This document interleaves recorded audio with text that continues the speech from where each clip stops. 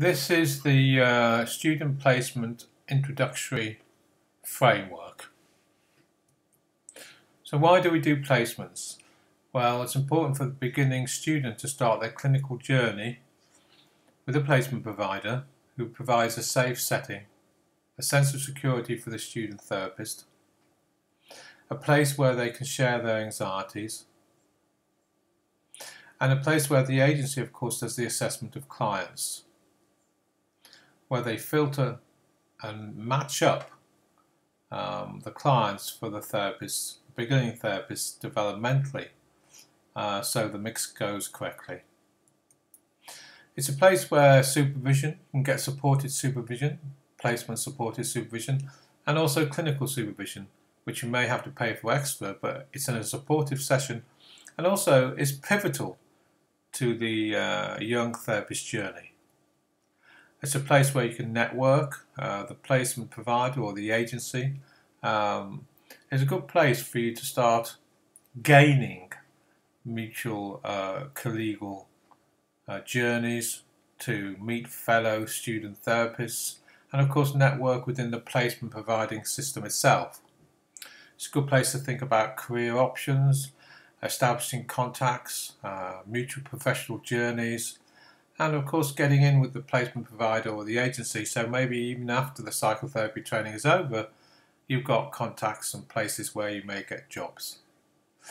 In terms of building up self-confidence, this placement system is really good for building up professional confidence, learning professional excellence, making mistakes, and a whole wealth of professional learning.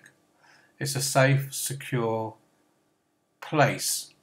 And the placement usually is 2 or 3 placements over 100 hours.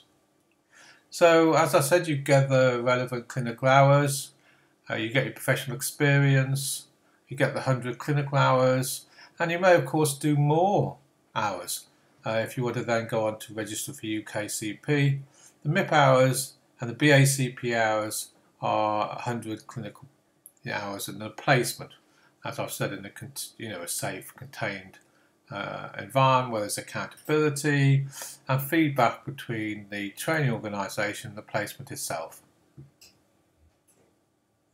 So when do we do the placements? Well, we do them after the student applies for them, usually in the December or the November or even the January of the second year.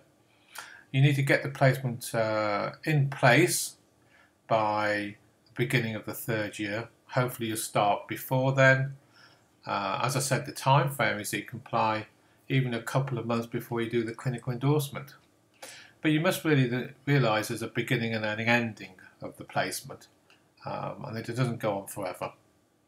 As I say, the number of hours, 100 hours, is what you need to do, though you may go on longer with the placement provider so that you can collect more clinical experience and more hours.